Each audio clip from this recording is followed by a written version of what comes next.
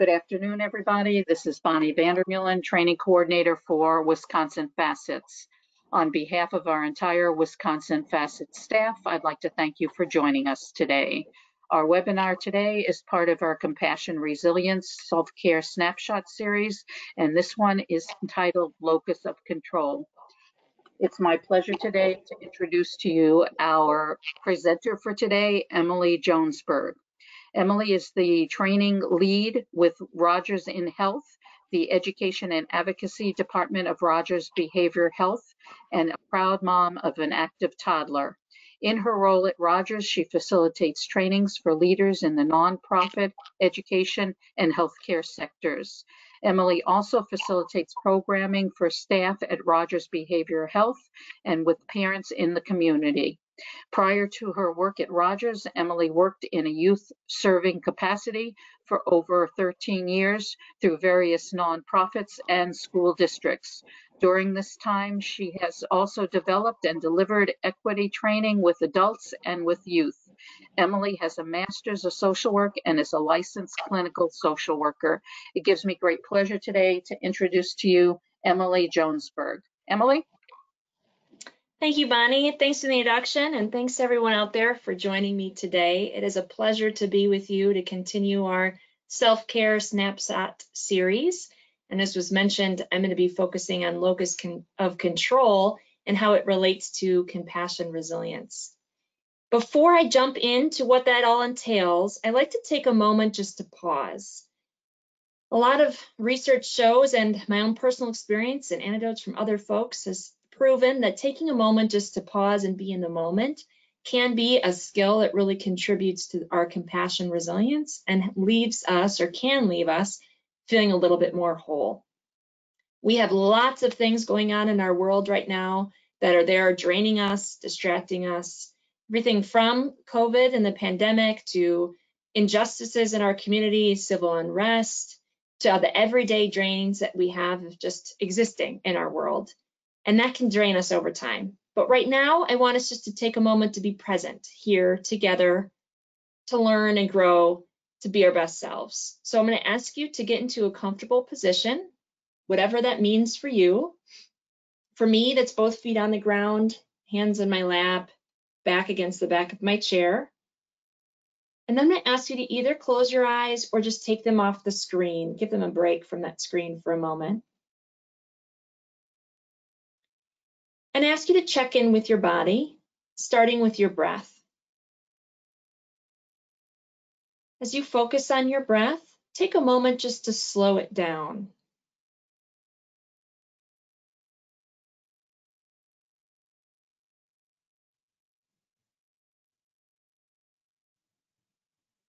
As we focus on slowing our breath down, also just bring attention to your body and the way in which it feels. Perhaps it's heavy against the seat you're sitting on. You can feel the weight relaxing into the earth as your feet touch the ground.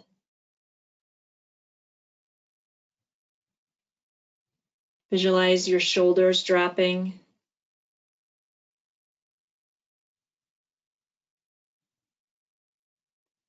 And as you continue to focus on slowing your breath, just give yourself a moment to focus in on something that brings you a sense of calm as well. Where are you? What kind of things could you see around you in that place that brings you calm?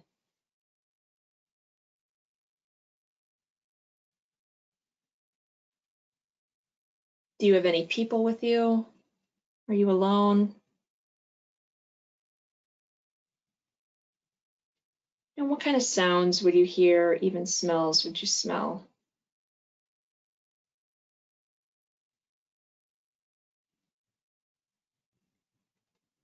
As you let your body sit in that place of calm, I want you to again bring your attention to your breath and just focus on 2 more slow breaths.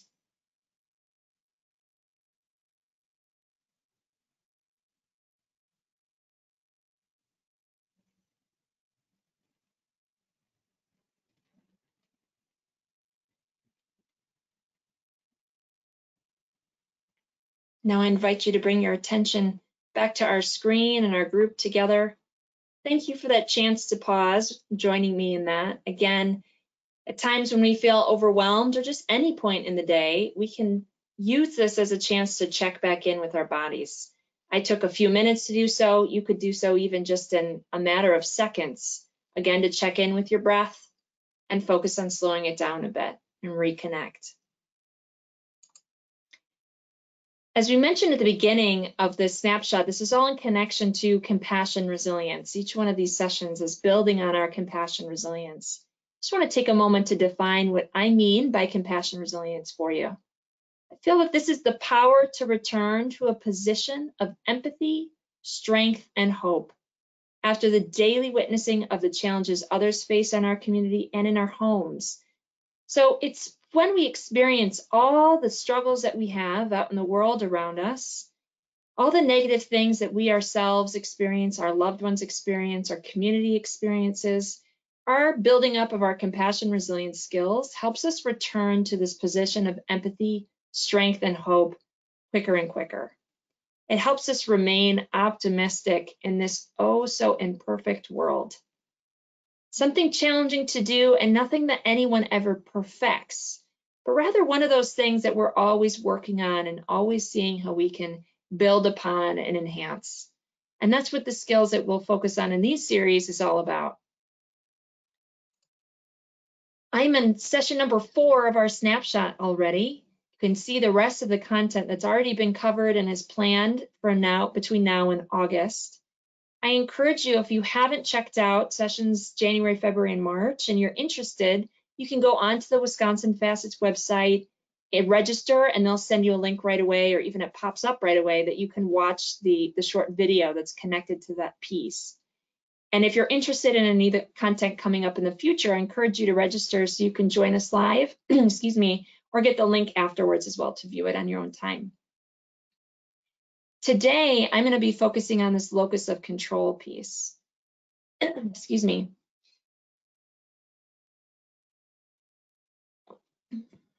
Control, it's a beautiful thing, right? And one example, little control over losing my voice in the moment there. So today it's really looking at what kind of things are going to be, or do we contribute to our compassion fatigue and leave us feeling drained? Where do we have some level of control of those things, and how in the way in which we interact with them, respond to them, can we either do something about them or look at how we can let them go if that's what serves us best? And how all of these things, taking a moment to pause and see what they are, and then seeing how we can address them or do anything moving forward, can be one of those skills to contribute to building our compassion resilience. Before I jump into an activity, and yes, this is going to be pretty interactive, I'm going to ask you to follow along with me if you can. I just want to revisit one more time our compassion fatigue cycle. If you've seen any of our prior sessions, you've seen this one before. And actually, if you'd like the full explanation on what compassion fatigue cycle entails, I encourage you to check out January's session with my colleague, Dr. Sarah Reed, where she goes into much more depth about each one of the stages. But I just bring it up here to highlight the work of Dr. Eric Gentry and to center us in the fact that compassion fatigue is used oftentimes, or I'll be using it as an umbrella term to include things like burnout, secondary trauma. And oftentimes compassion fatigue can be summed up as feelings of depression, exhaustion, irritability, withdrawal that leave us feeling in a place where we're not access our best selves. And oftentimes this kind of irritation and not great feelings come up for people that are in helping professions, either in their professional life or their personal life, or certainly for those who serve in helping roles in both of those spaces. It's also a totally natural response to complex situations that we experience in our world. And our body may go through these different stages, perhaps even several times in a day.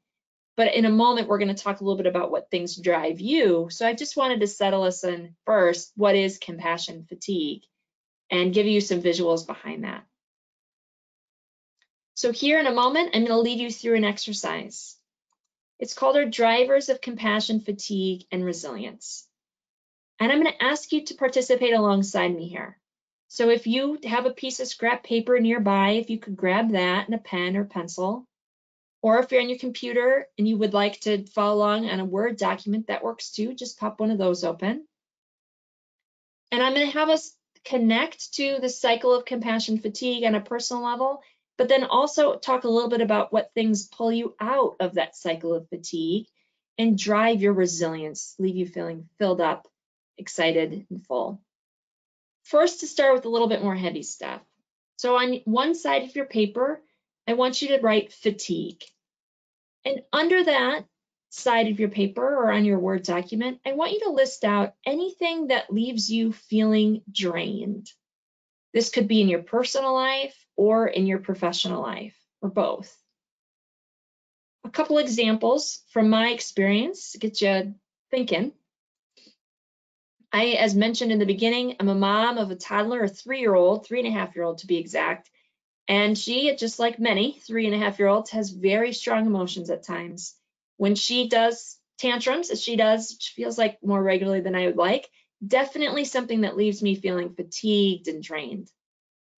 Also, health concerns in my loved ones is another one that leaves me feeling drained. Some professional examples include being understaffed at work, not feeling like we have enough people power to support all of the opportunities and projects that we've got available to us. And then coupled with that, sometimes doing work outside the scope of my position in order to make up for some of the gaps that may be present. And then on a big picture, kind of systemic lens, one thing that drives my fatigue is the broader concept or practice of oppression. I mean this on a systemic level, individual level, all the ways in which people are not treated the way that they need or should be treated in our society and some of the inequities that exist. These things leave me feeling crummy, drained, sometimes hopeless. I'm going to pause here for a few more seconds and let you complete your list of things that you would have under your drivers of fatigue.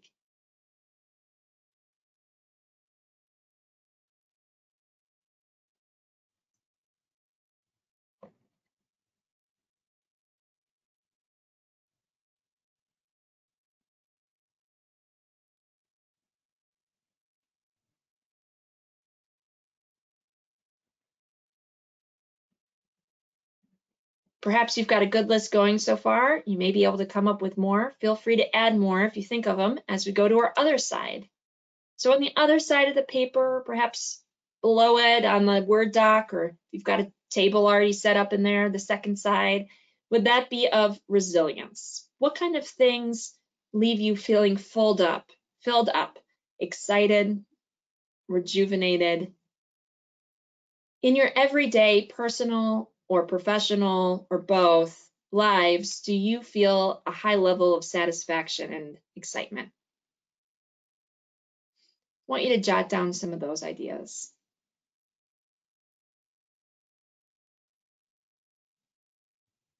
Some examples to get you started from my list. My daughter's belly laugh. Love it. It is definitely something that fills me up. Being outside, particularly on warmer days, can leave me feeling rejuvenated and energized. My supportive coworkers, something that brings me joy during the workday. And also seeing my personal values connected to the work that I'm doing also build my resilience. So again, I'm going to pause and let you complete your own list.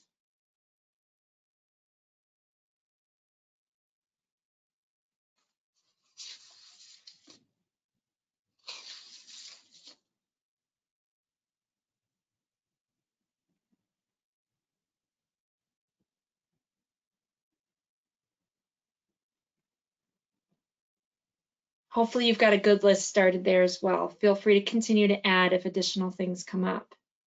The next part of this exercise is having us look at where do we have control and where do we not have control.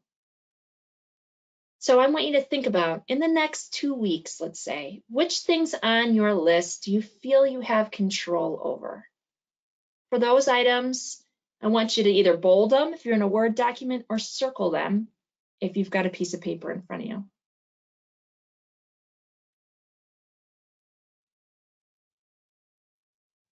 Coupled with this is the reverse side of it.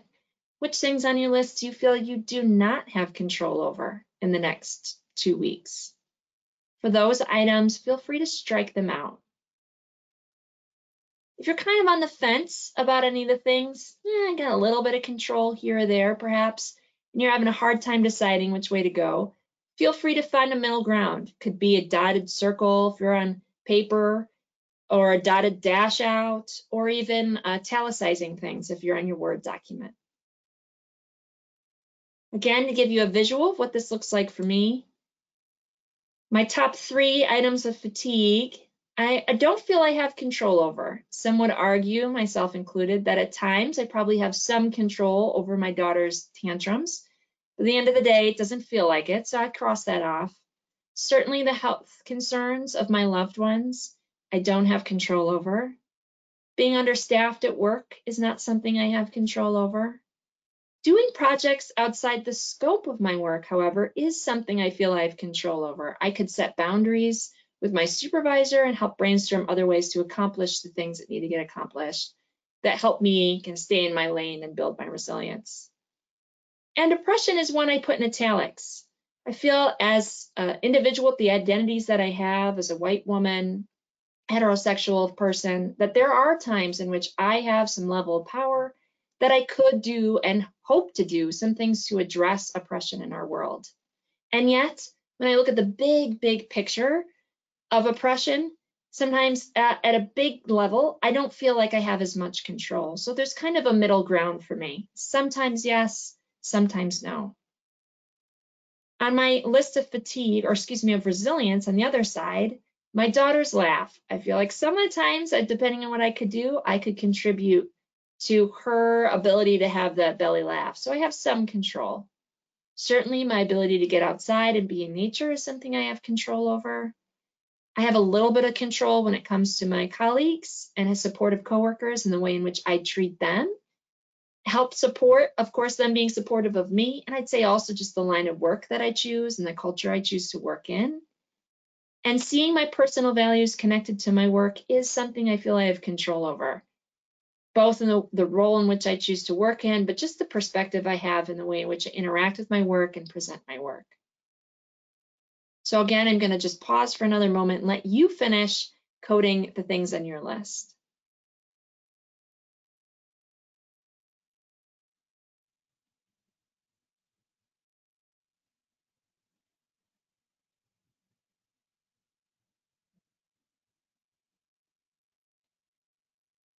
Another piece of this exercise you could consider is putting an S next to things that you could have some more control around with the support of others.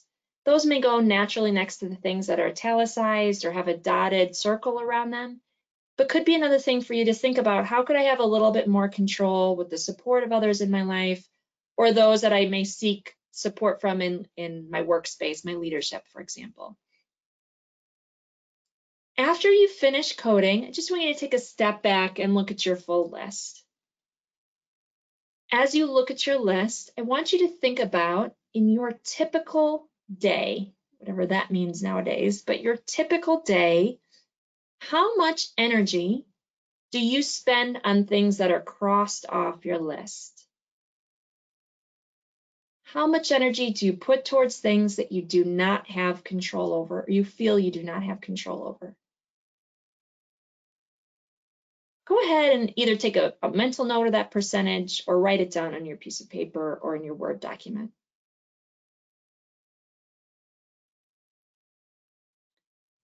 Now I want you to think about what percentage of your day and your typical day would be helpful for you to spend focusing on things that are outside your control. I'm a firm believer that validation is an important part of one's process. So I would argue that no one should have 0% of the time spent thinking or putting energy towards something that leaves them feeling drained. It can be validating to have a moment to process it, to vent about it. But there's typically a line that after we've reached it, it's no longer helpful for us to put energy towards this piece. After that point, it's not changing the item that we don't feel we have control over, If anything, it's just continuing to bring us down. And it's about finding that line. So look at your two percentages and see, is there a difference between how much time you spend now putting energy towards things you don't have control over, and how much do you think would be beneficial? Oftentimes, myself included, there's a little gap. Sometimes not so little, but a gap between those two places. And once we've kind of decided on, you know what, that 5, 10, 15% of my day is what feels right to me, we can increase our self-awareness around this. And once we've started to put more than that percentage that we kind of told ourselves was healthy, we can help shift our perspective. So for example, as my daughter is having tantrums, and I'm working with her to try to help her calm down and recenter, the more energy I'm putting into this, I stress before she has the tantrum, during, after, what could I be doing differently? And ultimately not making a huge change in her behavior, that extra energy I'm putting into it isn't going to change anything but leave me feeling more worried and stressed about this pending behavior. So instead, I can direct it towards something that I feel I do have more control over. For example, the humor that I help bring to her life and bring her joy and seeing her laugh. All about how do we shift that energy and perspective in which we're using to engage with these pieces. When we are able to put energy towards things that we feel we do have control over, even if they're drivers of fatigue, it can help build our resilience, because we are more likely to see the outcomes of our work when we direct our attention towards things we have control over than not. And when we see outcomes, it helps refuel us. Another piece I want you to think about in relation to this is around a time that you feel most alive. So I'm going to ask you to take another moment here to pause with me and think about, when do you feel most alive, most like yourself? What kind of things are you doing? Who, if anyone, are you surrounding yourself with?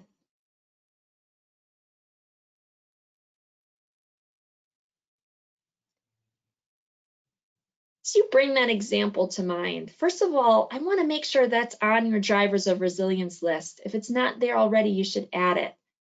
It's clearly a time when you feel your best self. But also want to point out, and oftentimes when I ask that question of a group of professionals, and then I ask them afterwards if what naturally came to mind was a time at work, 90 to 95% of the time, people don't naturally think of a time when they're at work as when they felt most alive and most like themselves. And this just begs the question of, then what does it mean about how much our coworkers get to see of us if they don't get to see us when we feel most alive? There's a piece of us that they don't get to know. And so how can we incorporate in our day with those that we interact with on a regular basis to share a little bit about that part of ourself with them? They get to see some of that excitement. But also have us to think about, what could this mean about times throughout our day that we do feel excited about, even if it's not what naturally came top of mind when we thought of what helps us feel most alive. I'm sure in our work day, we would find something that helps us leave us feeling alive and excited. And how do we make space and emphasize that throughout our time and talking with colleagues and after work as well?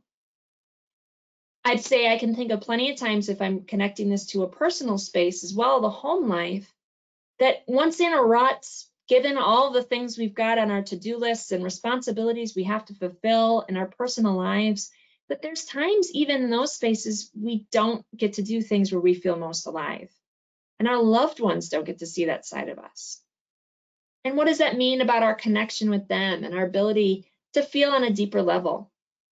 So again, as similarly as I mentioned about the professional life, how do you in your personal life also make opportunities for your loved ones to see you in that state? And if not to see you in real time in that state, how do you share pieces about it when you have conversations and you're reflecting on experiences? Also to think about the way in which we share things with our loved ones, our friends, after our long days, whether they're personal long days or professional long days. It's kind of our natural tendency as humans to focus on all the tough stuff, all the things that was hard, that drained us, that led to that fatigue. And I challenge you to focus on at least one thing that left you feeling energized, that left you feeling alive over the course of your day. And incorporate that when you're talking with your loved ones and your friends at the end of the day about how the day went. You'll notice that incorporating that lets you relive that to an extent. And the more we feed these things, the more they grow. So that increases the sense of resiliency and wellness. It also can really help our relationships. If you've ever been on the other side of a loved one who tells you all the draining things from the day, it can be hard to be fully present and supportive of that person day after day when all they bring are the challenges. Can also help our relationships if we bring in one or two of those things that left us feeling excited and joyful, deepen our connection with others. So that's one thing I'm going to ask of you as you move forward after our time together today, to try tonight, tomorrow, for the rest of the week, to bring up at least one thing that felt good today, one thing that left you feeling excited, and just see what that feels like and the impact on your well-being.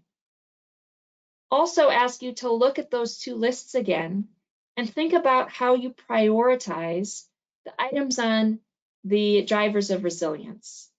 And I'm not saying a perfect balance by any means.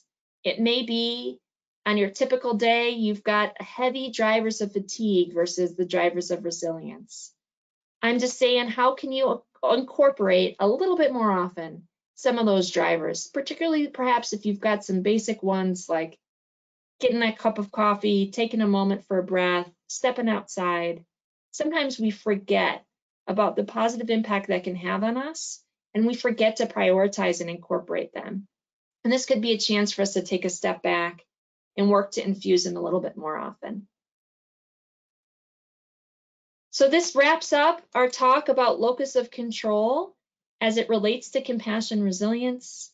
Here, just a reminder for us to remember the things that we have control over and remember those that we don't, and spend our time focusing on all those that we do, in hopes that putting our energy towards those spaces will build our compassion resilience. Thank you for being with me here today and joining me for this short snippet. If you've got any questions specifically for me, feel free to reach out to the email on the slide. So thank you, Emily. We do have one quick question, which I'm sure will take more than just a quick answer, but just to address it. Sure. The person said, I'm a person that needs to be in control of things.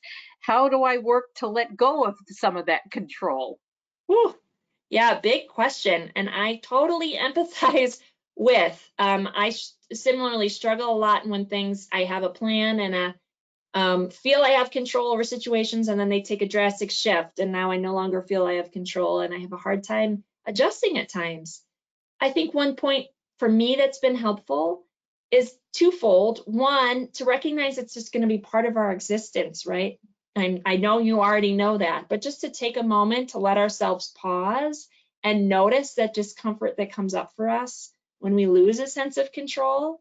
And that's okay. That's part of being human. We see it, we feel it, and we're going to do our best just to let it pass and accept the fact that moving forward, we may not have control over this situation or circumstance. Another piece to that is finding the little things that we may feel we have control over. As I mentioned in one of my examples, this idea around systemic oppression is huge. And at times when I look at it in a big picture perspective, I don't feel I have control. I don't know where to go with it. How can I narrow it in and focus on some of the smaller steps I can take along the way that I do have control over? It makes it feel less overwhelming, and it makes it feel a little bit easier for me to let go of some of the control that ultimately I don't have over the bigger picture. Hopefully that's a little bit helpful.